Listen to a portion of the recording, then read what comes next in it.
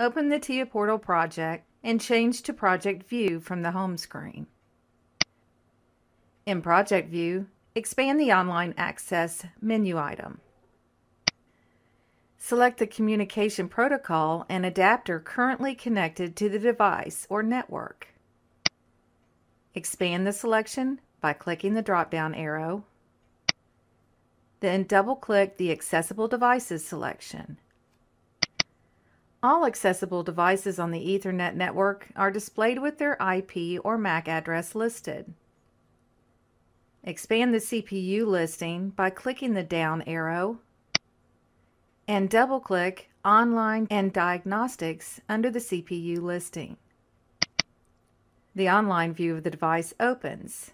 If desired, collapse the Online Tools menus to expand the working screen.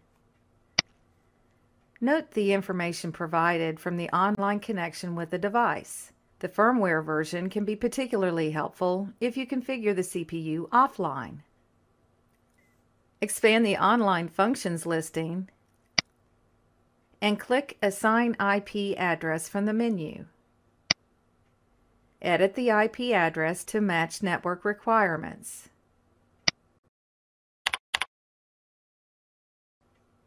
Click the Assign IP address button. Now double-click Update Accessible Devices from the project tree. And note the IP address is now changed.